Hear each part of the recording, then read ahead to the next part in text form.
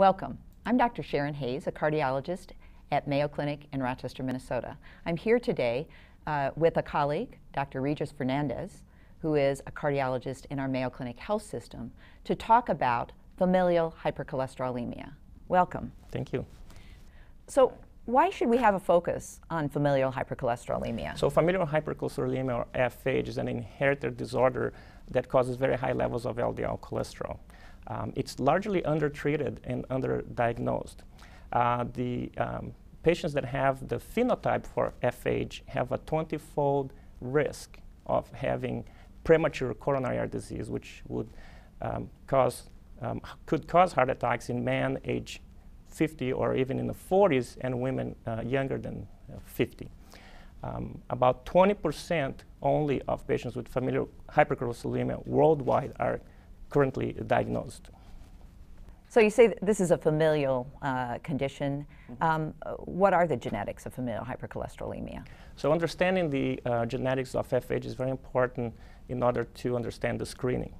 FH can happen in two forms: a heterozygous form, which is the most common one, which has an autosomal dominant pattern or trait. So one defective gene from one parent can be passed to the children. So 50% of the children can be affected. Children have a 50% chance of acquiring the disorder by getting a defective gene from one parent. And that's all it takes for FH to develop in a child. So what's the relative prevalence of the heterozygous and homozygous, and what's different about the homozygous patients? So in the heterozygous form, the prevalence is about 1 in 500 births. That accounts for about 600,000 cases in the US and over 10 million worldwide. In the homozygous form, it's a much more rare form and affects 1 in 1 million births. And what is interesting about the homozygous form is that the child would get one abnormal gene from each parent. So she'll have very little or no LDL receptor activity. So the child's cholesterol levels will be very high in the 600, 800 range, causing premature CAD during childhood. And those individuals need to be identified and treated very aggressively, very early in life, in order to prevent premature CAD at that age group. So how are we, you say it's underdiagnosed, how do we screen for this condition? Correct. So in order to screen for FH, there is general screening, which can be done in the adult population.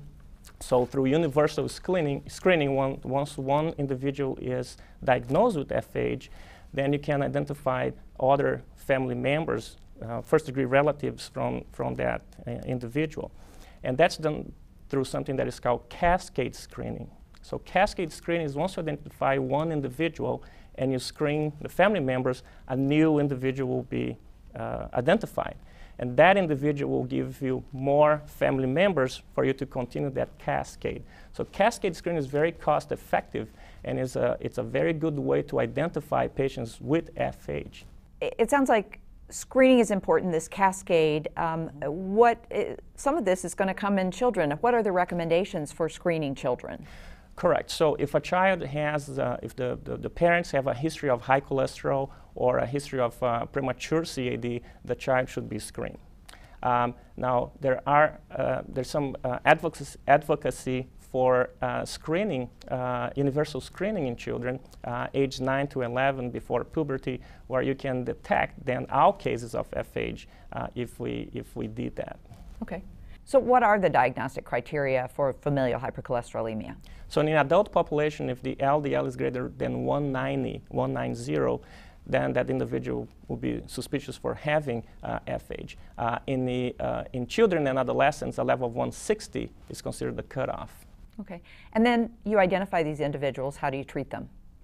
Okay. The treatment for FH involves, more likely we need to involve a high potency statin. So after lifestyle modification, risk factor modification, diet and exercise, pharmacological therapy will be necessary for most individuals with a high potency statin. So are traditional risk assessments like Framingham useful in this patient population? No, actually it's not recommended, because this population FH, they have a high short-term and long-term risk of premature CAD. So the 10-year risk models do not adequately identify this population or risk stratify this population. Actually, non-imaging atherosclerotic imaging is not recommended in this population because most patients will need to be treated, and the negative findings of atherosclerosis in an imaging study should not prevent patients to be treated. We should treat them regardless. Correct. That's what you're saying. Yes. That's right. Be aggressive. So what do you see in the future for these patients and for us as caring for them? Well, I think first and foremost, the most important thing is to improve detection and treatment of FH. Like I said at the beginning, it's largely undertreated and underdiagnosed. So that will be the first thing to do. And that can be done through education of at a level of the community level and also at a healthcare provider level, which is what we're doing here today. And so what do you see in terms of future, in the future, in terms of novel treatment or screening? So on another level, molecular biology has come in introducing new novel therapies for FH. And in this March issue of the England Journal of Medicine, there was a study that was published where the researchers used monoclonal antibodies to block an enzyme that is a down-regulator of the LDL receptor. That caused the levels of LDL receptor to increase and reduce LDL levels up to 65%, which is more than what we see with high-potency statins without the added side effects. So in the future, molecular biology of the LDL receptor will help to come up with novel therapies to treat FH for patients that either don't respond to FH or for patients that are intolerant to statins. Thank you. I've learned a lot. You're welcome. And thank you for joining us today.